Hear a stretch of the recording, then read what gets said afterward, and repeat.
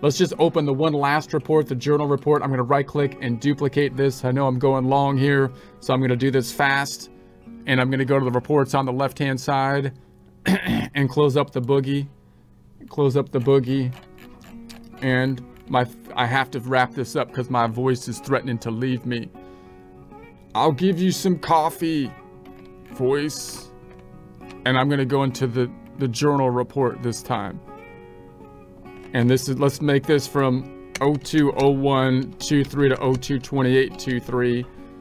And so now we've got a similar report, but this gives you all the details, gives you the transactions that we did, and then it gives you like the detailed accounts that were impacted from those transactions instead of just giving you a split line. This is also a useful report possibly for billing, in that you can see, you can kind of take into consideration how many accounts were impacted in your billing structure.